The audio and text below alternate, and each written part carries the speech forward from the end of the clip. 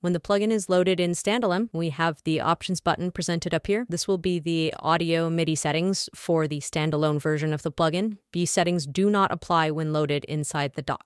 And for the actual plugin settings, on this top bar, we have the tune control, which will control the pitch.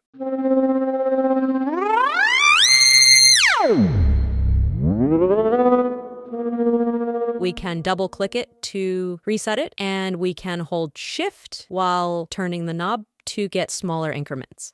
Same thing for the pan knob. This will control the left and right bounds.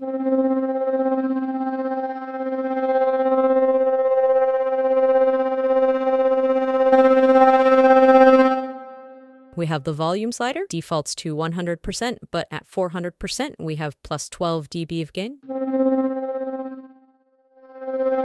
This volume slider is different than this volume slider. This one is expression, which is a subset of this, so it will only reach the maximum of this output. So if I reset this to 100%,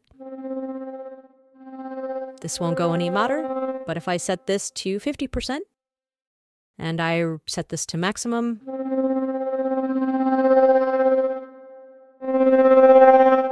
there we go. Then in the settings page, we have the profile option. This is where we can log out or we can manage subscription. This will launch the browser and allow you to adjust your subscription settings. We can go to About to find the plugin version. This is very helpful if you're contacting support and need assistance. We can go to the Community tab to find the link to our Discord server. In the Content tab, we have the download location where our libraries are installed to. And in the Errors tab, we will have any issues that appear here.